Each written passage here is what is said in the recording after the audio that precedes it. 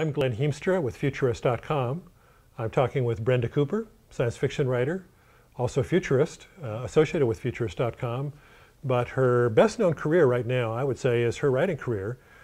She is the author of several well-known speculative fiction or science fiction books.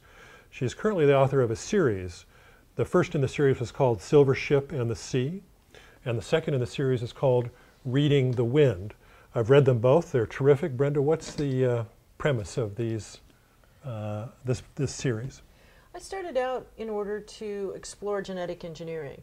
And what I did is I said, what happens if I put 6 genetically engineered children down on a planet with people who are resistant to that? Because in today's culture, we have that. We have a number of people who are saying, hey, don't change people, don't mess with us, we don't want to eat genetically engineered food, we want to be as pure as we can. And that's a very valid viewpoint. So I took that group and I put them down with some people who had been changed so that they would be faster, smarter, etc.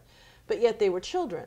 And so how this colony dealt with these children and how those children grew up is essentially the topic of the first book. And in the second book, they go on to a little bit more advanced world, and you find out a few other things at that point. And the book ended up being partly about prejudice, which I really hadn't expected as much.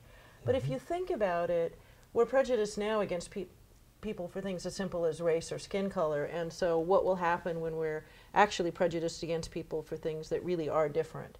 And the other thing it is a bit of an anti-war book, because I wrote The Silver Ship and the Sea right as we were going to the Iraq War.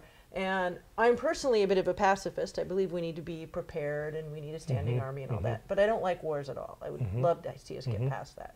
And so that's the emotional state I was in when I was writing the book. So it really does explore and talk a little bit about the cost of war, if you will. And yet conflict is a pretty big feature in these books. I mean, there is a battle, a consistent battle going on.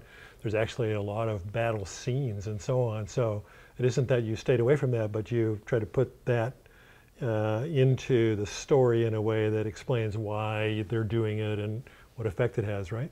Right. Essentially, it's to show the costs of war and to show sort of the reasons that we may end up going to war are sometimes not necessarily the right ones. But in this case, just as in most wars today, both sides really believe that they're correct, that they're fighting for the right thing. And the series is leading up. The fourth book is essentially almost military science fiction in the sense that a lot of it takes place during a large battle between a very advanced culture and another very advanced culture. And what's the advantage of placing these stories in a colony on another planet, in another system, and so on? Why did you do that as compared to keeping them here on Earth?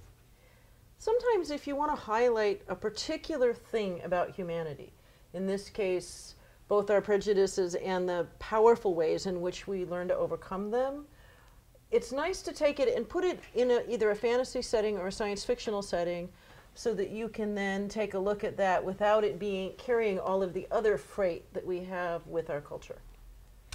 Very good. Thank you, Brenda. This Thank is Brenda Cooper. Her series is, the newest book on the shelves now is Reading the Wind. The series began with Silver Ship and the Sea.